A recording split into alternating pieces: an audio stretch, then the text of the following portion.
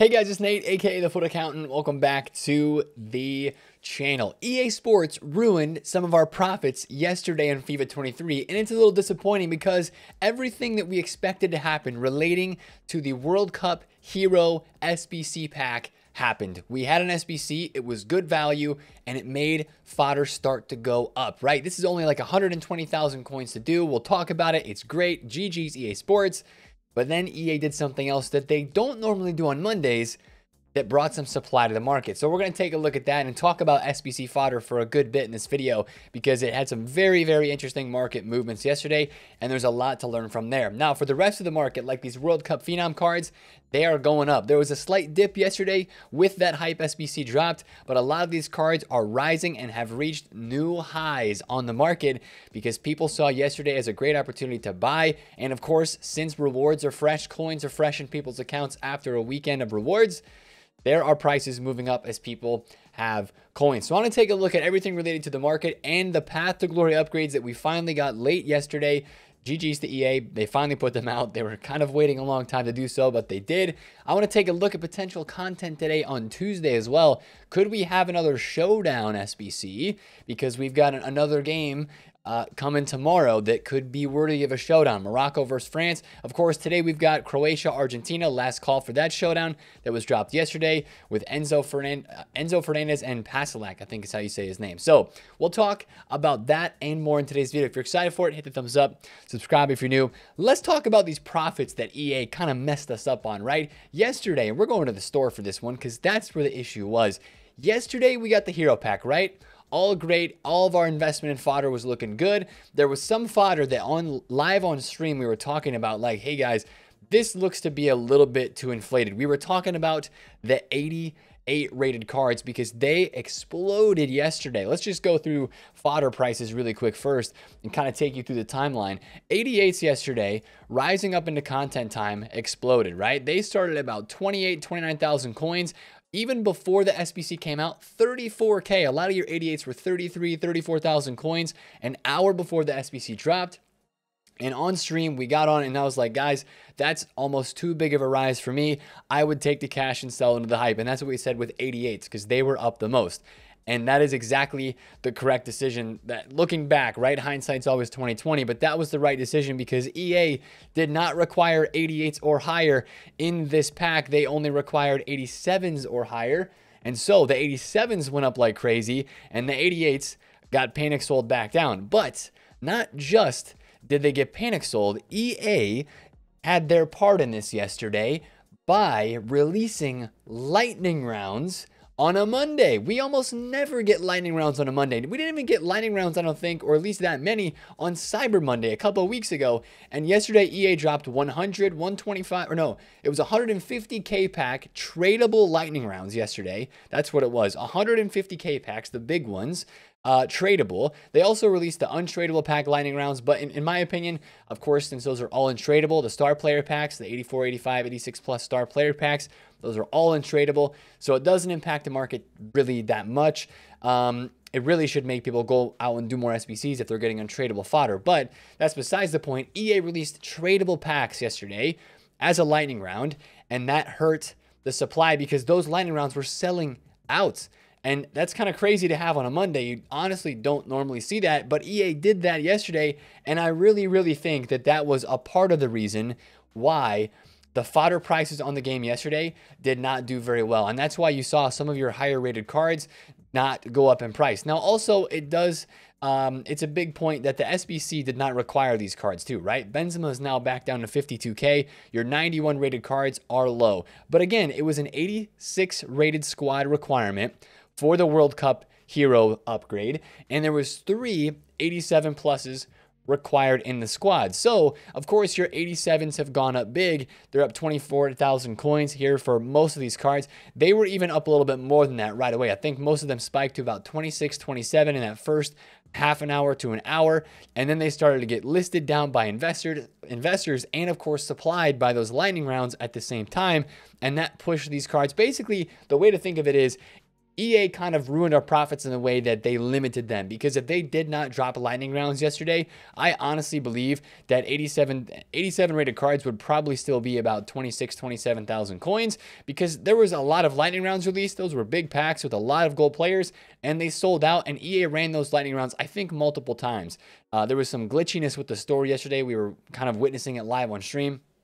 But multiple hours of lightning rounds is what really stopped the fodder from rising a lot more yesterday. Now, your 85s went up a little bit yesterday. They were around like 8,000 coins, 8.2, 8.3K, and they kind of peaked right around that same time that 88s did. But the lightning rounds, again, guys, there was, of course, a lot of investing, and you can definitely point a finger at these prices not going up much and saying, it was overinvested. There's a little bit of that aspect in there too, but I also really think there was a lot of demand for this SBC. I mean, you take a look, 75% thumbs up for the hero upgrade pack. This is only 114,000 coins to do for all of the World Cup heroes that are out. Like, this is an incredible SBC. And again, give a thumbs up to EA for the price of this. It's very craftable. It's only one squad. People love that. And I think a ton of people are doing this SBC, and they did do it yesterday. But again, I think it was a combination of a little bit of overinvesting and the fact that EA put lightning rounds in the store that didn't make fodder go up that much. Now, if you have these cards, what would I do? To be completely honest, I don't see a ton of supply coming throughout the rest of this week. So if you invested in 84s, 85s, 86s, I don't really see these cards dropping that much unless EA surprises with some sort of like one of those nation challenge packs with a really good tradable pack in the SBCs either today or tomorrow. I still think there's going to be people logging onto the game and doing that World Cup hero upgrade, so there still should be some demand for fodder. We have a Showdown SBC out. If we get another Showdown today, maybe there's a little bit more demand there. I don't think fodder is going to go up that much, but I also don't think it's going to drop that much either. So I would just say right now it's kind of a wash, right? If you bought 85s at like 7,500 coins, you're kind of like, well, I can either sell these guys right now for like break even around 8K or maybe a little bit less, or I can just hold on and try to get maybe 8,500 or 9,000 coins later this week. I would maybe take a chance. At least for today, it's Tuesday, right? I don't think you have to be worried about this fodder stuff until later on in the week. We don't have more lightning rounds most likely unless EA do something crazy again until we get to Friday with the new promo. So honestly, I would just hold this stuff. Even with the 87s, right? The 87s are in very high demand still. I think these guys could maybe go back up to like 26,000 coins by the time the week is over. This SBC is not repeatable. It's only a one-time and done, and it expires on Thursday, like we said. That's the Foot Hero World Cup upgrade. So I just think if I had fodder right now, I would probably be trying to lazy list it 2,000 coins or so over the cheapest by now price, or at least 1,000 coins over. Try to catch some lazy sales, help you get some extra profits in there, and then not really worry about having to sell it right away unless you really want your coins until, you know, towards the end of the week. So hold your fingers, cross your fingers, not hold your fingers, hold your hopes that maybe EA has something else planned for today, right? Something else they could drop today would be another Showdown SBC, right? Some more SBC demand. I mean, people are doing upgrade packs. Also, 78 plus player picks with all these great phenoms that are in packs, even though I think this 78 plus player pick is not a good SBC in terms of the value for how much you have to turn in for a 1 of 2 player pick of 78 plus. Give me the 80 plus double upgrade back, please. That was a great pack last week again, and I really think that now seeing this 78 plus, it was even better value. But people are going to be doing upgrade packs. They'll be crafting. There's plenty of SBCs to craft. Stoichkov, the dynamic duos, the Ramos, the Frimpong, the Showdowns that are going away, maybe another one today like we mentioned. So I think you can hold your fodder for now, keep lazy listing it, and just get out of it by the end of the week. It just might be one of those weeks where EA kind of messed it up for us, and it's a bit of a bummer. So that's the kind of way that I see the fodder market right now. But regardless, GG's to EA for dropping that World Cup Hero SBC yesterday. The hero cards, there was a little bit of panic yesterday. Not a ton, but just enough that if you bought a few of cards, I guess you could say, there was a few cards that did end up rising back nicely. Like Smolarek was 480k, he's now 520. Another one that I think of off the top of my head was Brolin. Brolin was like 460,000 coins yesterday before the content drop, and now he is approaching 500,000 coins almost 500K. So these guys are starting to rebound back up and they're starting to get a bit rare. Honestly, the way the market is going right now, I like a lot of these prices continuing to rise up into the rest of this week, and we're going to talk about that in a second with the market. But also, as a part of yesterday's content, if you guys have any of the path to glories that were deserving and needing to be rewarded, their 5-star weak foot upgrades, they finally have them. Griezmann, 5-star weak foot, 4-star skills for that card. Another one that I think looks really saucy after a 5-star upgrade. I know it's only a +1, but Alejandro Gomez, of course, in action today. This is a card that if you have it, don't take any chances, guys. Sell these guys into the hype. 1.1 mil for this Gomez card right now. 5-star weak foot, 4-star skill moves. Of course, if they win this game today, he'll become 5-star as they head to the final, and he'll be playing for a chance for another +1 upgrade and 3 additional traits on his card. If they would end up winning the whole World Cup. But if you have any of these, Gomez, Romero, right? Romero is a card that I know a lot of people have invested in. He has just hit an all-time high, 320K, I believe. 330. Is he really 330?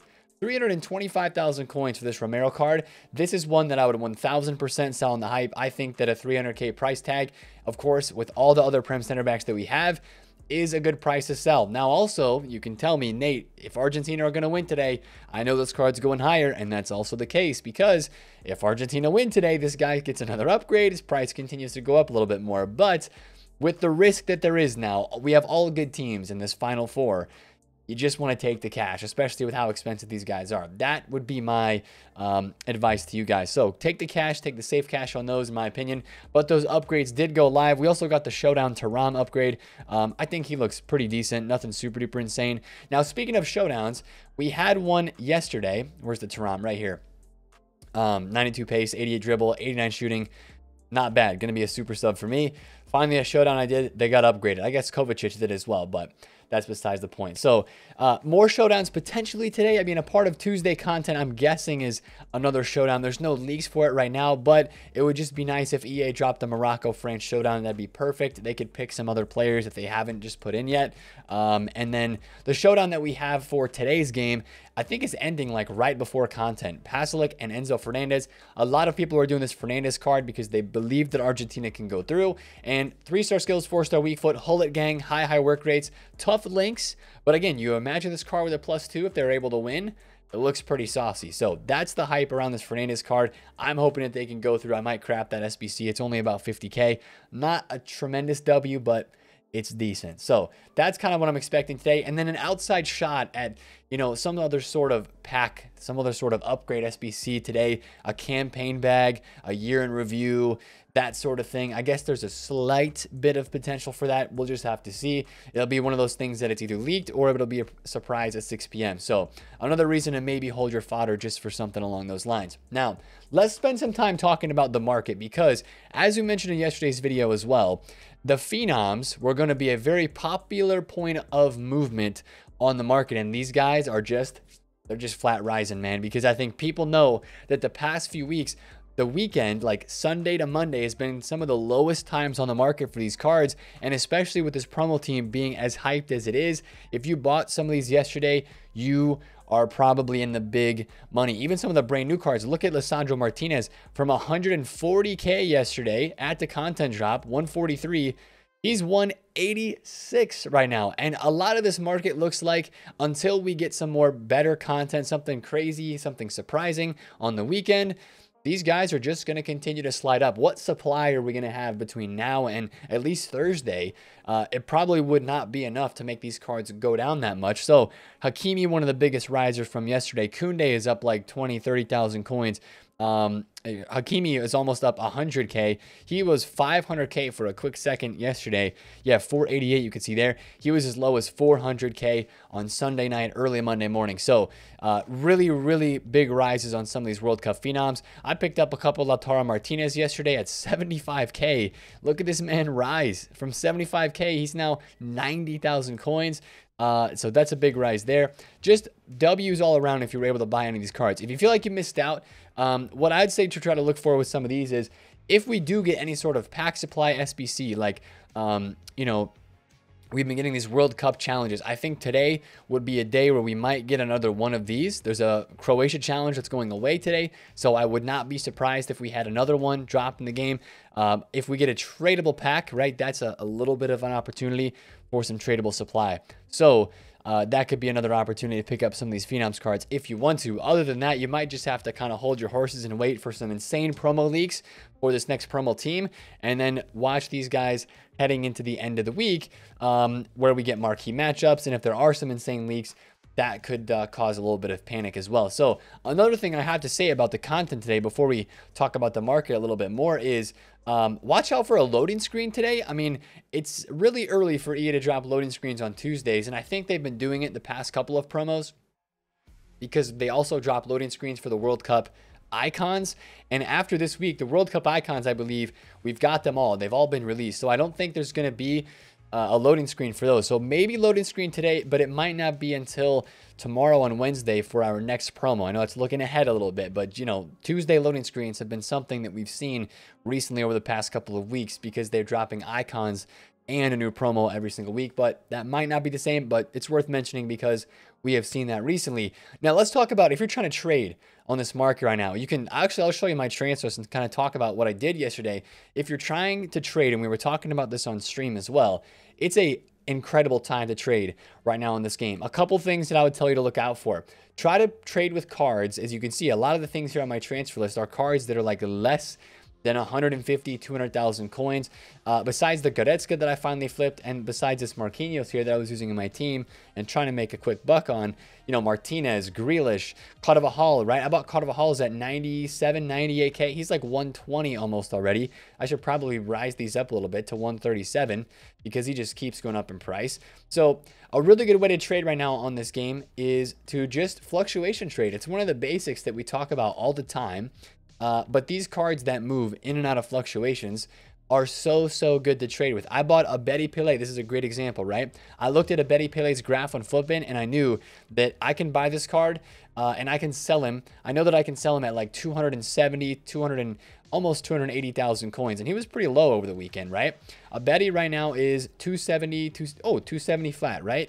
265, 264. So I know I bought that at Betty at 255. I know that I can sell it at 277K. So if I'm able to find this Betty for probably like anything less than 260, because again, you have to make sure you calculate it for tax, but knowing that I can sell at 277, if I can snag this card on a bid, on a snipe, you know, it's kind of grindy to trade when the market is up like this, but it's also nice because these cards kind of tend to get a bit rare as less people are watching them, and they just have a lot of fluctuations. So Footbin's going to be your best friend when you're looking through some of these cards. Now, you know, you can mostly do it with the cheaper cards. It's best to do it with the cheaper cards because you have less tax on every purchase and every flip, but you can do it with some of these more expensive guys too. Like if you want to trade with some of the World Cup heroes and if they move enough on a daily basis, or an icon, like I bought Butragueño yesterday at 900K flat, sold them at 980, that sort of thing. You can absolutely trade with the expensive cards too, but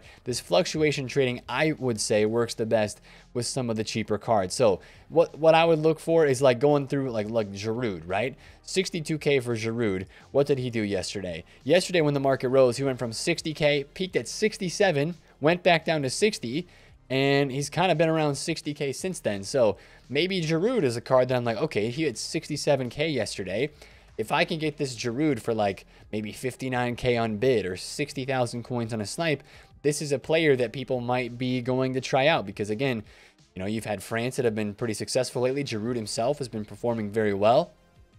So maybe you get this Giroud card with a good chem style. You buy it for 60K on a snipe or on a bid, and you list it for like 67, 68. You can get a lazy sale. The market is just continually trending upward as well. If we don't get any insane content, that could be a really great way to trade on this market in the next couple of days. So if you're looking for other players to do this with, look to these most recent promo teams, the stories cards, even some of the World Cup icons. I mean, these guys they're so cheap. Like Shevchenko is 60K.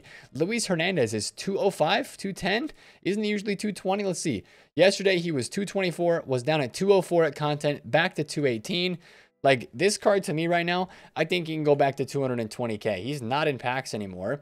I know he's not the most meta card ever, but boom, here's a perfect example. How many cards do we have to 220? We got one page. Okay, so there's an okay amount of them. If I see this card at like 200 flat, so Footbin's got him at 205 right now. If I can snag one at 200,000 coins flat, I will absolutely buy this card, because I believe I'll be able to sell it at 220 in the next day if the market continues to rise up just a little bit more. So that's kind of the stuff that I would go through. Look at the most recent promo teams. Don't sleep on informs, guys. You want me to shout one card right now that's been a really, really good card to trade recently because of the Bundesliga links being where they are right now with Frimpong. This Informane is a card that fluctuates a lot. Some of your biggest and best names in the Bundesliga are really, really good to trade with, which is why I started trading with that Goretzka card as well on a higher tier. Now he's up a lot, of course, but, you know, keep an eye out for those Bundesliga cards because they just move in price, because that's where the hype is right now on this game. Also, watch your Argentina links, because those cards are moving up very nicely with the Acuna showdown that we have had, the Enzo Fernandez that we, of course, have in the game right now. That's a bit of the reason why Lautaro Martinez is going up so much, and the new Lissandro Martinez is going up so much as well. So that's a little bit of insight onto what is going on in the market right now and what is going on in this game. Hopefully, EA drop us a little surprise today on a Tuesday. That would be fantastic, EA Sports. Drop us a little gamble pack, a little campaign player pick, or something along those lines, because that would be a lot of fun to have on the game today. But hopefully we get some content on a Tuesday. And if you guys did enjoy this video, smash a thumbs up on it, comment down below if you have any questions, and subscribe if you're new. I'm not going to sign off yet, because if you've made it this far, you got to see the promo card that I packed yesterday. I know a lot of you guys have seen it. Yesterday was a game-changing day for TFA. I opened an 84 times 20. I packed Rafael Leao, Lissandro Martinez, and Dirk Kuyt was in my hero pack, but it was an absolutely mental 84 times 20. So now I got to figure out a new team with the strike force of Leao and Rudy Voller, and Messi slash Neymar might have to take a seat. But that was incredible. The reaction to this, by the way, is on the Clips channel if you missed it, so I'll link that video up right here. But absolutely crazy pack pull that we had this Rafael Leao yesterday. So if you're saving your 84 times 20, maybe give it a shot, because yesterday it was very, very nice to me. But it's a gamble. Packs always are. Anyways, that's going to be it for the video. I will see you guys today in the stream. It's been TheFutAccountant. I'll catch you guys later. Peace.